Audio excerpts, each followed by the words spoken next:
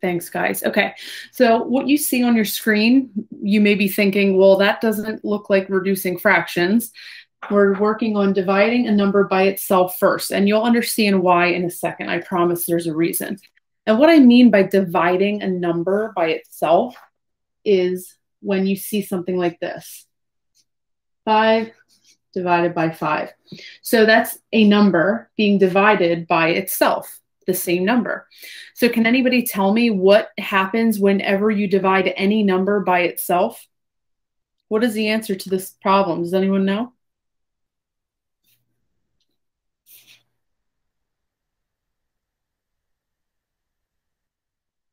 Hang on, I see somebody's raising their hand. Who is that? Me. If you know, just unmute yourself. You don't have to raise your hand. Go ahead and tell me. 1. Yes. Anytime you take a number and you divide it by itself, it equals 1. It doesn't matter what numbers it is. So let's try another one. If I had 7 and I divided 7 by 7, it equals 1.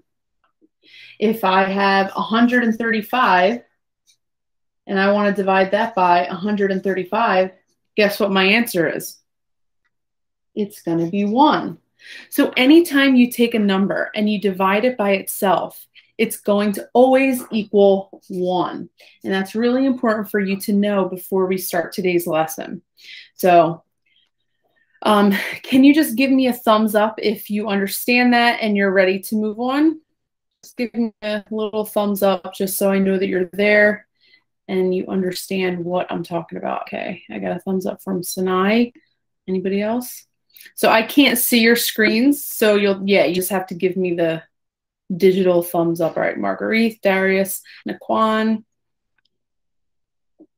Okay. Deshawn. All right, perfect. Okay, cool. So now that we're done with that, we're going to talk about reducing fractions, okay? So reducing fractions is also called simplifying fractions. Let me take this paper out so it's reading through. Okay, there we go. Perfect. So reducing fractions is also known as simplifying fractions, and this may sound familiar to you. You may have done this before. This may be a review, or this may be brand new information. Either way, this is what we're going to be talking about today. So reducing fractions just means taking a larger fraction or taking a fraction and figuring out how you can put it in lowest terms. What can you divide both sides by to make it a smaller fraction? So in equivalent fractions, we're used to multiplying both sides, right? We're used to multiplying both sides by the same number to make an equivalent fraction. But for reducing fractions, we're going to be dividing. I'm going to change my color of my marker. So we're going to be dividing by the same number. So for 3/6, it's always a good idea to start with your numerator. So my numerator in this case is 3. So I'm going to try dividing both sides by 3. Okay. And don't worry if you, if division is not like your best skill, like maybe you're not so great at doing division in your head, you will be allowed to use a calculator for this. So you don't need to worry about that.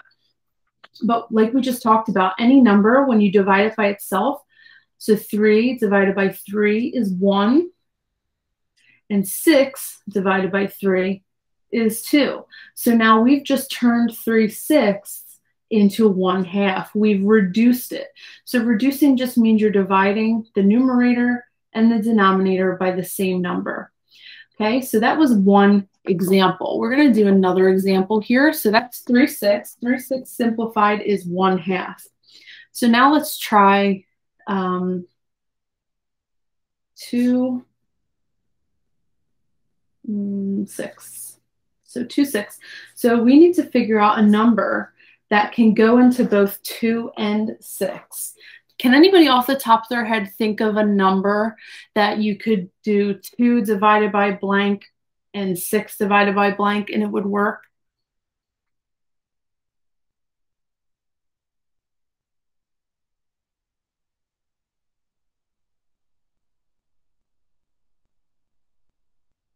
So remember the hint that I gave you at the for the first example, you can always start by trying the numerator. So if we were to start by trying the numerator, we would be dividing both sides by 2. Right? 2 is our numerator, so we're going to try and divide the numerator and denominator by 2. So 2 divided by 2 equals 1, and 6 divided by 2 equals 3. Okay? So let's try one more example together, and I'm actually going to use a calculator to show you how exactly you can use a calculator to help you with this. So I'm going to pull out my calculator right here.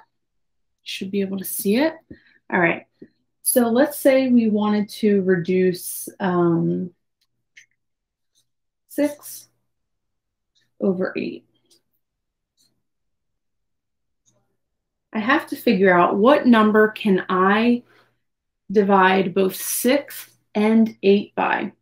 Now, normally we would start by trying the numerator, but I know that if I do 8 divided by 6, I'm going to get a crazy decimal number. So that's not going to work.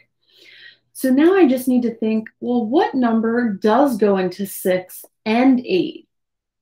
And today you're not going to be worrying about figuring out what that number is. I've provided that for you on our independent practice. But a number that would go into both 6 and 8, because these numbers are even, is 2. We could divide both sides by 2, right? So 6 divided by 2 equals 3. And 8 divided by 2 equals 4. 3/4. So 6/8 reduced equals 3/4. So that's the way you can use a calculator to just help you with those division problems. All right, so now we are going to get into our independent practice. And it's really not going to be very difficult, I don't think. I think you guys are going to do great with it. I'm going to show you what it looks like before we start. Okay, so this is what today's independent practice looks like. You can unpin my screen from your Google Meet so that you can see what I'm sharing.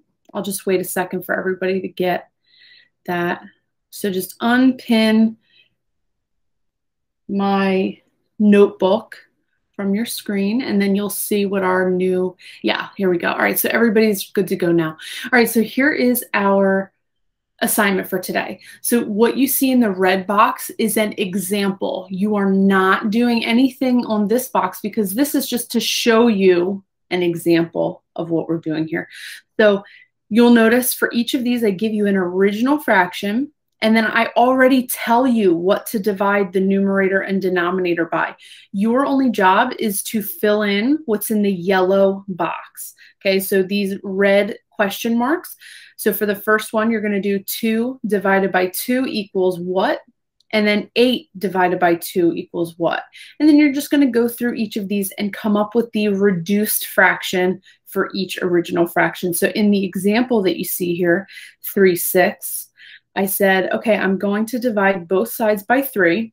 So we're going to divide 3 divided by 3 equals 1. And 6 divided by 3 equals 2.